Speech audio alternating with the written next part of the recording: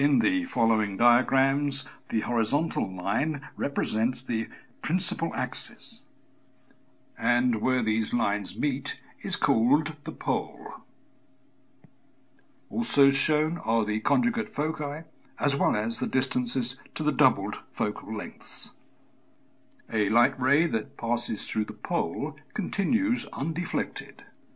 A light ray that travels parallel to the principal axis will pass through, or will appear to have passed through, a focus. A diverging lens spreads light out as if it had come from a focus. The effect of the lens is the same no matter where the object is placed. The image is virtual, upright, and reduced in size. Diverging lenses are used in spectacles to correct for short-sightedness. Diverging lenses may be biconcave, plano concave, or meniscus. For a converging lens, the position of the object in relation to the focal length and twice the focal length will affect what is seen.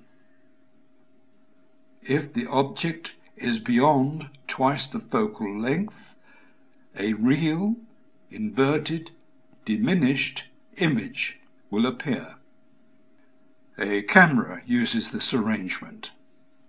A converging lens may be biconvex, plano-convex, or meniscus.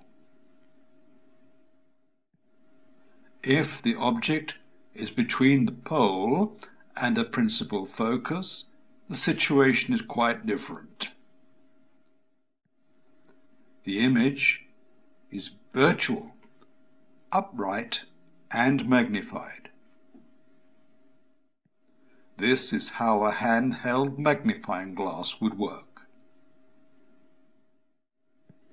Finally, if the object is between the focal length and twice the focal length, it's again different.